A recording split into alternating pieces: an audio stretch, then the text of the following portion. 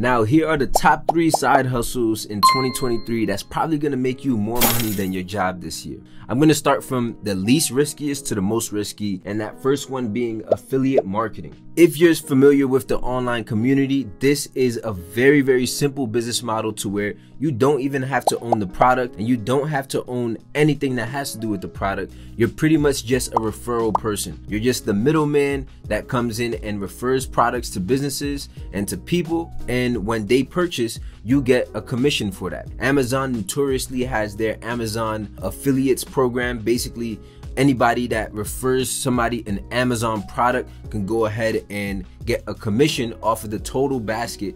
And this is anywhere from like 2 to 5%. But there's other websites like ClickBank, for example, where you can get even higher commissions on people's products. So the way it works is you just sign up and you kind of just browse all the products that are there that are from verified sellers. So they have a bunch of different industries like health and fitness, self-help, e-business, home and garden.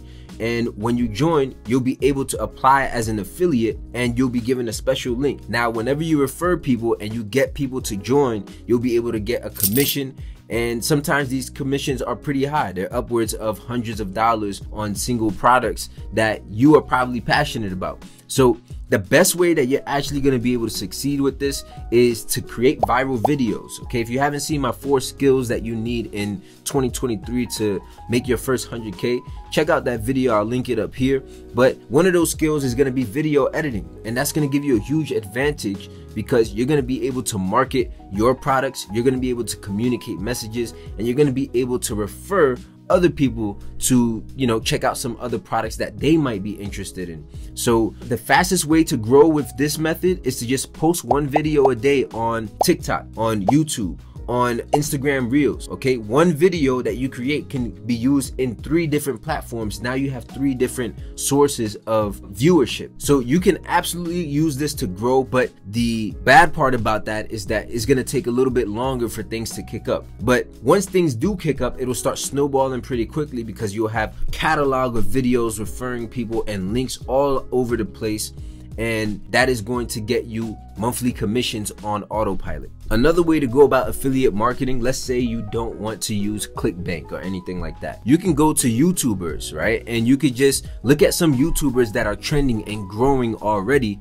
and they'll have a base of content that you can use and just say, hey, I would love to recreate your content. I would love to repurpose your videos and make them into shorts and reels. And you can attach your affiliate link from their program that they give you and put them underneath the captions and the descriptions of those videos, and that way you're using their content. You're not doing anything special. You're just editing their videos, using their content, and as it blows up from other platforms, because they already have a growing fan base, so you're basically going to get a percentage of all the people that join through their programs. I'm even thinking about doing an affiliate program for Ecom Bootcamp, but I'll keep y'all posted. Make sure you subscribe on information on that. The second side hustle that you could do in 2023 online is going to be starting your own agency. This is a little bit more riskier because you are dealing with clients, but let me show you how it works in a basic form. What I would do is go to a website like Upwork or Fiverr, for example. And what you could do is, let's say we wanted to start a logo design agency. What I would do is look at some of these people selling their services for about 10, you can see some over here for $15, but you can also see some people selling theirs for about $30. So let's say you could get somebody to design logos for you for $10 each. What you could do is create a profile on Fiverr and sell your services for $30. Now, every time a customer purchases from you, what you would do is you will forward their information to another contractor that only costs about $10 to get the work done, and you'll keep everything in between, making a $20 profit every single time. Let's say you service 100 customers in a month. That's going to be $3,000 in revenue, and in that case you're only paying $1,000 to actually get the work done from contractors. So you'll be able to keep the $2,000 in between as pure profit. That is one way you could go about it, and you could do this with any type of service. It doesn't have to just be logos. Logos is one of the easiest ones, but let's see, there's a whole bunch of other things that you could do here. You could start multiple if you want.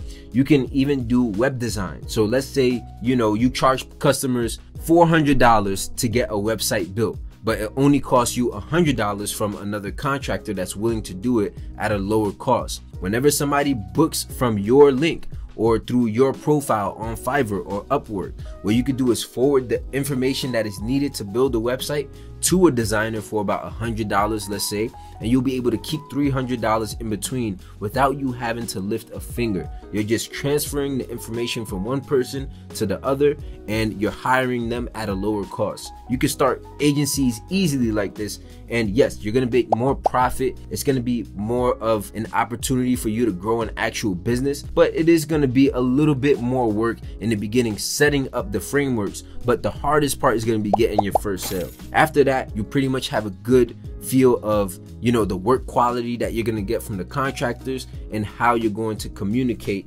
both parties with each other. Now, the third side hustle, I know a lot of y'all saw this coming, but that is going to be drop shipping. Okay, a lot of mixed feelings that people have on drop shipping, whether they think it's saturated, whether they think drop shipping is dead. And I always say that it is a right way to do drop shipping and a wrong way to do drop shipping. Out of all the 3 side hustles that I mentioned today, drop shipping is probably going to be the most riskiest, but with those risks comes great returns if you actually know what you're doing. A very basic way of understanding drop shipping is you need 3 things. You need a product that you're going to sell, you're going to need a website, and you're going to need good ads. Okay, so the way to do this is check out websites like AliExpress, and what you want to do is find products that are high in demand and that people are actually looking for and willing to buy right now. There's a bunch of ways to gauge this. I'll link a video up here of how to find winning products, because that's mainly what I teach on my channel is drop shipping, and that is how I came up. That is how I got out the hood. If you want to do that, that is probably the best business model to start, because it's going to give you explosive growth, especially for somebody who doesn't have too much experience.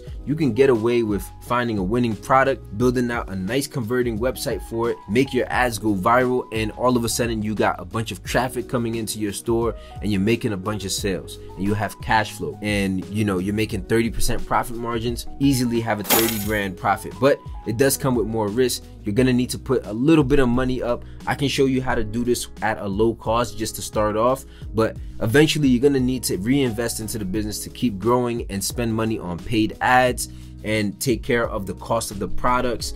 And ultimately it is a great business, because after you got some cash flow and you've proven a demand, what you could do is take that business and brand it, and you can make it even better. Get the fast shipping for the customers with sourcing agents. You can brand the products and, you know, put your logo and designs on them. So it'll teach you a very good set of skills as well, as far as like marketing, building a brand, and just managing a team and operations. So that is by far going to be the best type of business model in my opinion. Of course, I'm biased, but go ahead and try it out for yourself. Out of these 3 businesses, which one do you think is more appealing to you? Did I get it right? Did I get it wrong? Let me know in the comments. Like, comment, subscribe. I'll catch you on the next vid.